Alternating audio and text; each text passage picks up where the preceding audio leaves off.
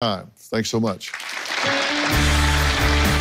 Ahead here at 4, a man runs out of the courtroom to avoid being thrown in jail. And the arrest made in Moore after a gunfight and standoff in an apartment complex. And more on the claims made by State Superintendent Ryan Walters at an education meeting. News 9 at 4 starts now. Oklahoma's own News 9 starts now. All right, here we go. 4 o'clock, we are tracking another round of severe weather tonight. That is just there. Okay. I mean, it's just like in the sky of Oklahoma. And I was like, I can't do this to you guys anymore. It was all that moisture. All that moisture, too much moisture in the air. Done. Yeah, we're still soggy from this morning, and here we go again. It's like I ran down the street for the show. She thinks she's outside right now. Oh, poor Bobby. I know. So, I didn't even notice if that means anything to you. I mean, it's all I could see. I was like, no one can hear what I say. Hi, Cassie. Hi.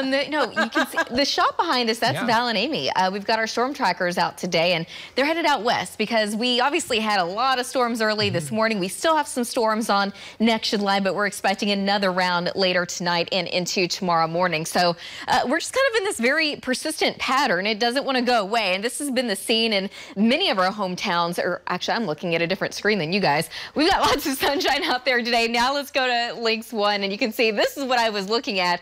This is the video from Duncan. Chad Baxter sent this in, and this is the scene that a lot of us were seeing earlier this morning and into the afternoon. It was just a lot of wind and a lot of rain and a little bit of hail even from time to time. And because of all the wind since earlier, some people still without power. 200 customers here in Oklahoma County, but several more in the northwest, thousands more even. Just kind of looking at what happened earlier. Now, some of the storms, we still have those out there, but we're also going to be watching what is taking place out to the west. That is what is eventually headed our way. Severe thunderstorm watch out there until 9 o'clock. So it's going to be another late night for us. But looking at next July, still some rain and storms in central and northern Oklahoma, but zooming in just a little bit closer, a couple of showers. Not really seeing any lightning strikes with these from Union City down to Blanchard, Chickasha, down to Dibble and Payne.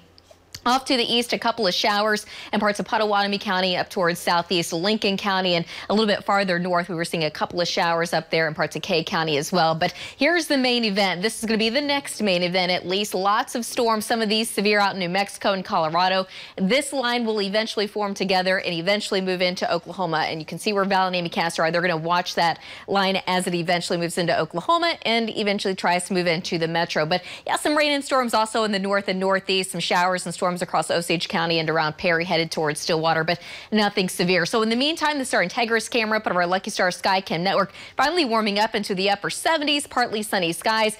Tonight is not the only round of severe weather we could see this weekend. We're going to talk more about the other chances coming up in just a little bit, guys. All right, Cassie, thank you. And Oklahoma's near the Panhandle. They are without power following this morning's storms. About 4,000 still in the dark right now. OG&E has about 2,200 customers without power, and